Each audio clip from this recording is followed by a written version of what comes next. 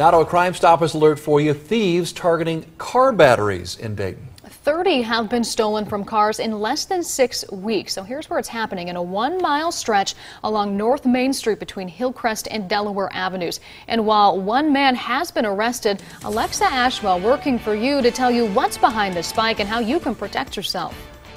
The biggest thing is to record your battery's serial number. Every car has one. It can be found right here on your battery. You need to register this number with your manufacturer and vendor. This will help police track down a thief should your battery be stolen.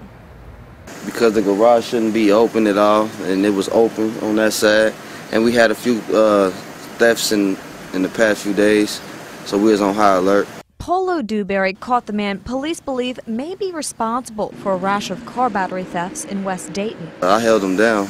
Dewberry found 40-year-old Michael Fox inside his garage on North Main Street attempting to steal his battery. The suspect had tools in his possession at the time of arrest those tools are specifically to install and replace car batteries.